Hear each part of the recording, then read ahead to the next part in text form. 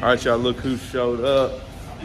Called in a favor. He ain't got no barbers at his shop. Nah. Y'all remember Roscoe, man? Let me know in the comments if you guys want me to go do a little update on his shop. I know he's doing well, but let's go out there. If you guys want to see it, leave me a comment and we'll go out there, check out the shop today and see how he's rolling in Ohio County. But anyway, let's save this box.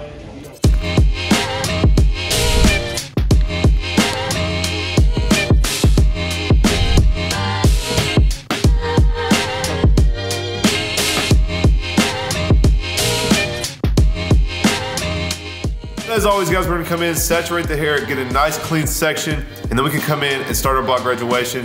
He doesn't want a whole lot off, so we just wanna set up the weight line on the sides, and then we're gonna do a slight trim on top and just add some texture, and then we'll come in and do our fade on the sides.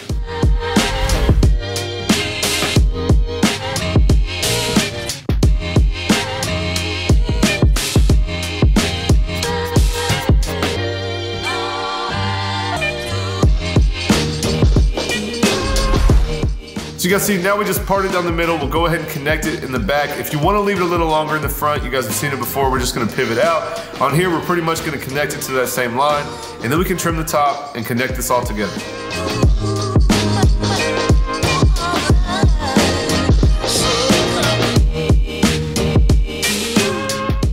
Now, because we split the top and took it to each side, you guys should have a guide and you should have a peak in the middle.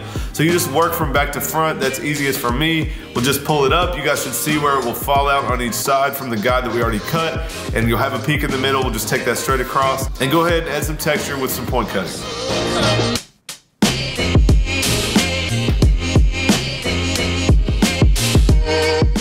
Now, because he has a little bit of a receding hairline like me, guys, I like to tackle the front portion of the hair with it laying down in the front. So you guys can see I'm just working from one side, kind of taking it from that line that we originally cut in across to the front. We will polish that up at the end, guys, but like I said, he didn't want a lot off. We just wanted to clean it up and make it fit with the rest of the haircut. Now we're gonna go ahead and just do a loose blow dry. We want to get the hair dry so the clipper work can feed right in nice and easy. Now at this point, guys, I have determined that my finger length is about a number 3. So we're gonna come in with a number 3 all the way closed and connect right into that block graduation. Also cutting the side down to a nice consistent number 3 so that we can come fade right up into it.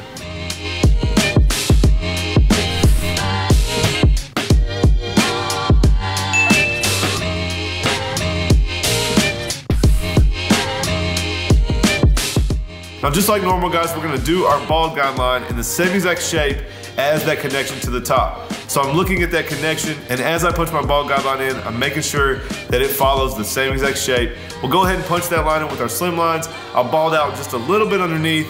Then we'll come in with our skeletons so it's a little bit sharper, making it easier for the shaver to bald it all the way out.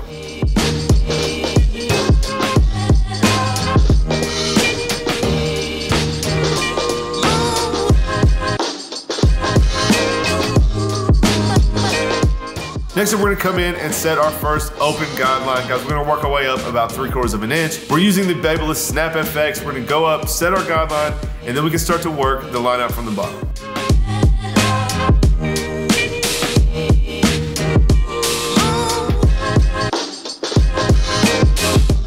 Now we're gonna come in with the StyleCraft Rebel all the way close. We're gonna start to bump that bottom guideline out. So I'm pretty precise here, guys. I just wanna bump that line up, and then we'll open the clipper up a little bit and bump the line up a little bit more. We're just gonna work our way up. Basically, if you guys use clippers with notches, think of it this way. If you're on the first notch, you should be at the bottom. If you're on the third notch, you should be in the middle. And if you're on the 5th notch, you should be all the way at the top of the section.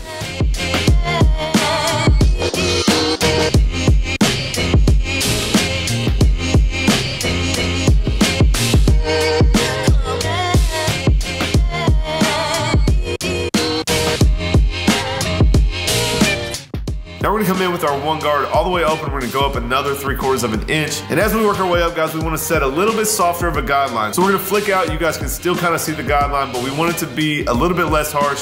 As we work our way up, it's gonna be a little bit easier to connect into what's above. Now for me, guys, once I set the one guideline, I like to go ahead and fade my way down and leave only this last guideline that you guys can see underneath the open one. So we're gonna go straight to the number 2 closed. We're gonna flick right into the number 3 that we started with.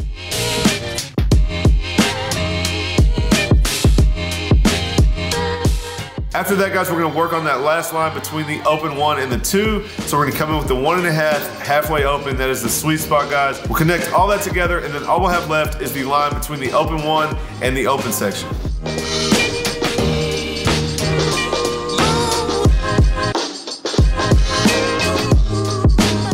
So now we can start to attack that last guideline. We're gonna use the closed number 1 and we're gonna attack the guideline, but we know that it's not gonna take it all the way out. There's still gonna be a gap there, and that's what the half guard is for, and we'll tackle it here in a second.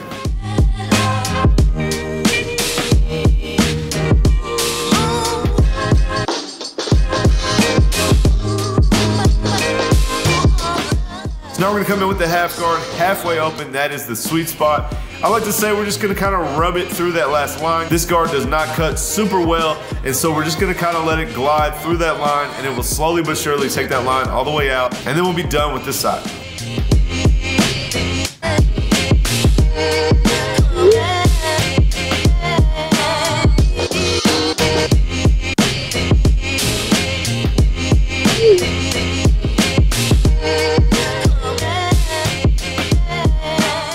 And we're gonna go ahead and edge up the C cup. You guys can see he doesn't have a super strong C cup or vertical bar, so we will come in and add some enhancements here in a minute.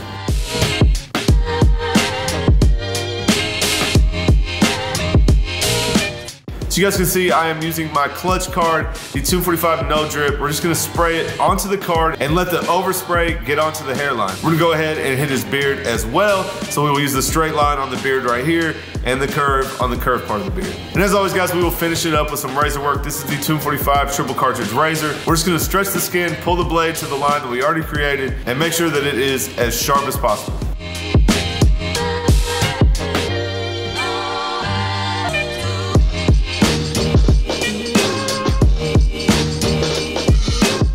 Now guys, this is one of the new products that I like to use. This is Statement Grooming Spray. I'm just gonna spray it into the hair. That way we can come in and do our final blow dry and get some texture out of this cut. I'm also gonna add some of my Marmara Space Wax that I like to use in combination with the grooming spray. And guys, that's something that I never really did before, but you guys can try out. Just kind of mixing a couple products together and seeing what the end result looks like. So now that we have the product in, guys, we will come in with the diffuser on our Dyson, and we're just gonna work this texture out. So I'm gonna use my hand a little bit to move the hair around, to get it to start to dry and to really work that texture in and get that finished style that we want. We'll go ahead and hit him with a little bit of aftershave. You guys see I got the new green aftershave from level 3. I actually like the blue better, but we got my man Roscoe together, guys. It was good to see him. Like I said, if you guys want me to go do an update on his shop, we will drive out there, check it out. You guys just let me know in the comment section and we'll make it happen. Alright guys, that is it for the video. I hope you guys liked it. You know what to do if you liked it, guys. Go ahead and smash that thumbs up. Leave a comment down below and let me know if you guys are still liking these live voiceovers that I'm doing. It does take a little bit longer, but if you guys like it, then I'm gonna keep knocking it out. Got a couple more unboxings coming soon. If you guys didn't see the saber trimmer video that I dropped last week, you definitely need to check that one out. And I got a couple more coming soon, including a giveaway for the Rogue set from Game of StyleCraft. But anyway, guys, that is it. I appreciate you guys watching as always, and I'll catch you next time.